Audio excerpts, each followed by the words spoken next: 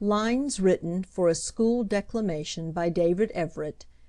LibriVox.org by Leanne Howlett. To be spoken by Ephraim H. Farrer, age 7, New Ipswich, New Hampshire.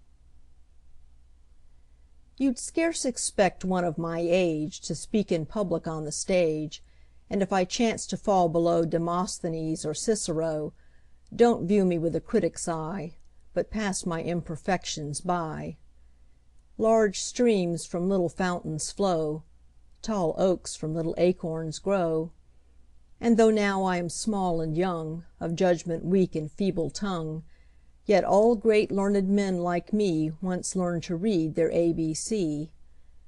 But why may not Columbia's soil rear men as great as Britain's Isle, exceed what Greece and Rome have done, or any land beneath the sun? Mayn't Massachusetts boast as great as any other sister state? Or where's the town, go far or near, that does not find a rival here? Or where's the boy but 3 feet high who's made improvement more than I? These thoughts inspire my youthful mind to be the greatest of mankind, great not like Caesar, stained with blood, but only great as I am good. End of poem.